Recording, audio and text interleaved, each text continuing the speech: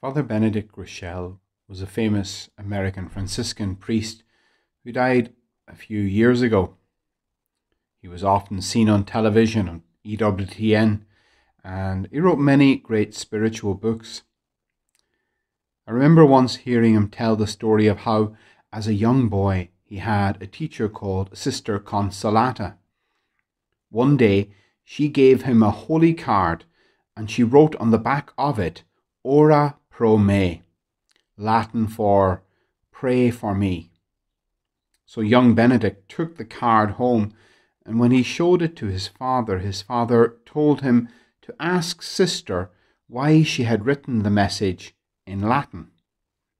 So the next day Benedict asked the nun, and her simple reply changed the direction of his life. I wrote it in Latin, she told him, because you are going to be a priest. And Father Benedict said that for the rest of his life, he never thought of or desired to be anything else. And he served the church immensely for decades, and he influenced countless souls along the way, and all springing from a single word of encouragement spoken by a religious sister that sparked something in him. It's amazing how much our words, when God pours His grace into them, can change lives forever. I can testify to that myself. A single line in a rather dull homily at my grandfather's funeral changed my heart and the direction of my life forever.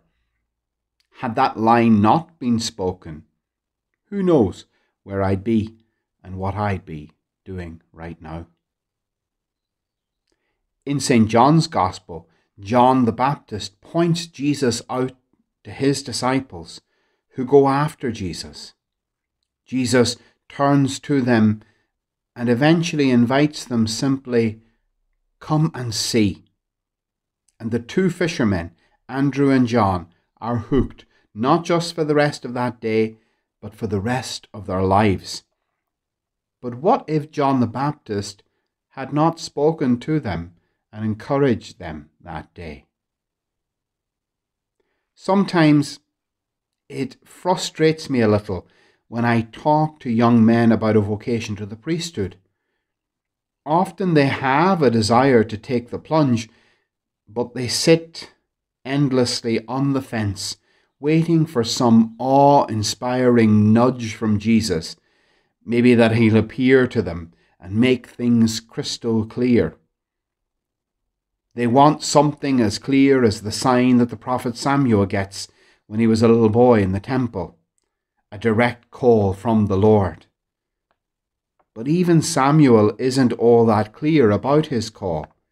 It takes him a while to recognize it for what it is. St. Francis of Assisi heard Jesus very clearly tell him to rebuild the church, but it took him a little while to understand that the Lord was not talking about blocks of stone. Sometimes people are so busy trying to hear the Lord's call in a way that they want it to come, that they're a bit deaf to the actual call He is giving. The Lord can and does use a variety of ways to call each person to follow Him. Every priest I know has been called in a different way. In the next 7 or 8 years, we in my diocese will have a maximum of 1 new priest ordained, because at the moment we only have 1 seminarian, and it takes at least 7 years to go through the seminary formation and be ordained. In that same time period, by my reckoning, we will have in our diocese perhaps a dozen priests passing retirement age, to say nothing of priests who might get sick, die, or leave the ministry. That means that the best case scenario, vocation-wise, in my diocese, is that in the 7 years' time, we will have 11 priests less for the diocese than we currently have. Will some of our parishes have a priest serving them in 7 or 8 years? I don't know. And that same scenario is more or less in every diocese in Ireland. So please encourage Vocations. Please pray for Vocations. Now don't pester the young man. God doesn't need nor want you to do that. But if you see that he might have the qualities that would make a good priest, then pray for him. And if the Lord wants to use you as he used Sister Consolata for Father Benedict, then maybe after prayer, step out on a limb and mention to that young man that you think he'd make a good priest. More than likely, he will laugh it off, but you never know how the Lord will use that prompting from you. When I was discerning, I had an attraction to the priesthood, but also a huge aversion to it. I wrestled with the idea, and every time I thought I'd finally set it aside as an option, someone would mention it to me. For example, I'd go to confession, and I'd say nothing about priesthood or discernment, and the priest would just randomly say, "Have you ever thought of the priesthood?" And I'd be thinking to myself, this guy's crazy. I'm telling him my sins, and he's asking me if I want to be a priest. A friend at the time mentioned it a couple of times, just at the moment when I'd be most dead set against it. Now, none of them knew what I was discerning in the secret of my soul.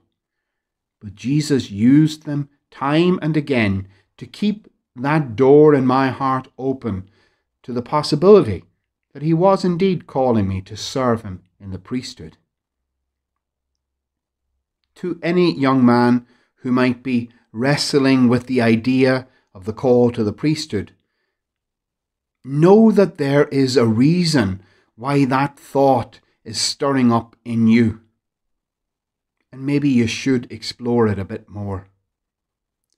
If Jesus is calling you, then the priest wants you, the church wants you to respond, wants you to discern it, and wants to help you discern it. Because if Jesus is calling you, then the church needs you.